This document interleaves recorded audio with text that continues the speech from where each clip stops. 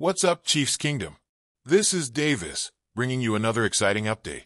Welcome, everyone. Before we start the video, we ask you to leave a comment below. Your feedback is really important to our work. Make sure to subscribe and hit the like button so we can keep producing more content. Thank you. But in such a competitive team, there is no room for prolonged mistakes. As the 2024 season approaches its final stretch, tough decisions begin to emerge.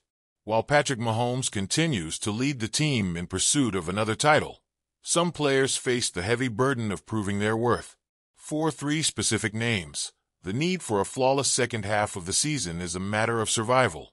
When Clyde Edwards-Helaire was selected in the first round of the 2020 draft, he was welcomed with great excitement by fans. However, for years later, his performances still leave much to be desired.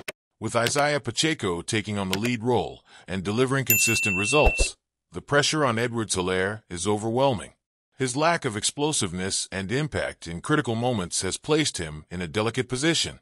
The Kansas City Chiefs need results now, and if Clyde doesn't step up, his journey in Kansas City could end before the playoffs. Sky Moore is the name that sparks the most debate among fans. Drafted in 2022, he was seen as a new hope to strengthen the Chiefs' aerial attack. However, 2 years later, his inconsistency remains a problem. While DeAndre Hopkins and Rashee Rice show progress, Moore struggles to establish a solid connection with Mahomes. If he doesn't show more regularity in the coming weeks, the Chiefs may decide that the investment is no longer worth it. The Chiefs' defensive line is a powerhouse, but Joshua Kindo, selected in 2021, has yet to make his mark. Between injuries and lackluster performances, Kindo risks being overshadowed by younger talents and more consistent veterans.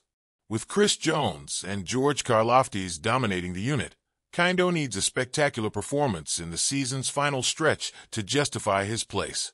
The Kansas City Chiefs are in a race against time to solidify themselves as title favorites.